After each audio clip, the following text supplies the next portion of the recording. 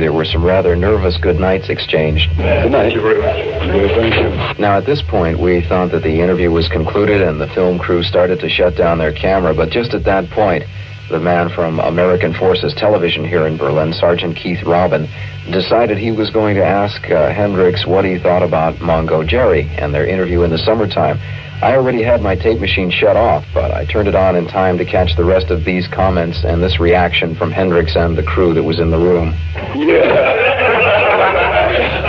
Why does that name always spark laughter whenever everybody says Mungo Jerry? People bust up laughing. I think that's a happy song. It is. It's a great I song. didn't like this, but I think it's so good. I would like to know what He said, "You that woman, you that woman, are you mine?" your opinion of the song and the group of what you know of them. Well, I think it's a beautiful summertime type of song, and you know. Do you think there's any future in that group? With that group?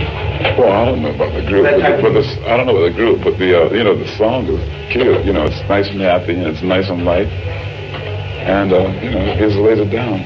I didn't know it was a group. I thought they just got together to make that one record. But best of luck to anybody who wants to get it together. Mungo Jerry.